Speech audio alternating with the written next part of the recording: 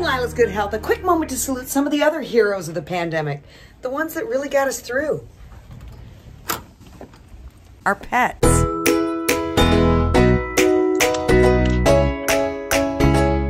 The ones that really rose to the occasion to get us through these 2 years.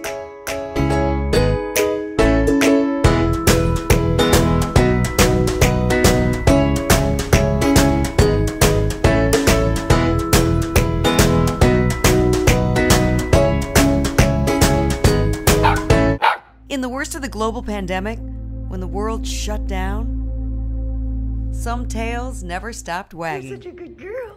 Pets played a key role in our survival. During the pandemic, Bruno is happier and I'm happier, keeping me company when we had to stay quarantined in our houses. You know, there's been so much loneliness, of course, and isolation. Amanda Connon is a behavioral therapist at St. Joseph Mercy Chelsea. People with pets, that's like their kid. Comparable to that hormone you get when you have a child, that oxytocin, there is this biological need, that connection and benefit that surges through your body when you're around your pet. But just to have someone there. She's licking my hand right now.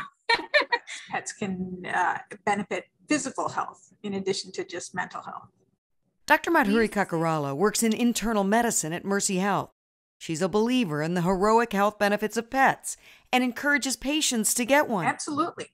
I think the majority of patients would benefit from having an animal in their life. It keeps them more physically active and engaged with life. They give us the joy of someone to come home to that is unconditionally happy to see us.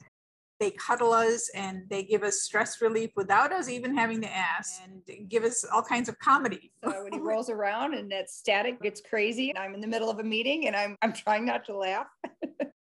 That made the pandemic more bearable. In our house, we are always rescuing someone or the other and getting rescued in return. When the world got us down, our pets were the perfect pandemic companion. This is Charlie. We got him a month after the pandemic started.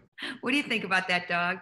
I love him. All right. No, calm down. Calm down. Sure, it's not always picture perfect. Ooh, that breath.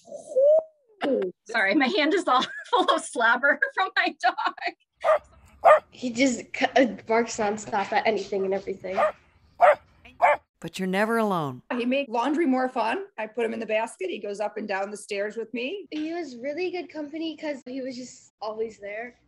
If I hadn't had Bruno here, it would have been quieter, lonelier. A good friend, just like he's always there for you. It was a long lockdown. It makes it better.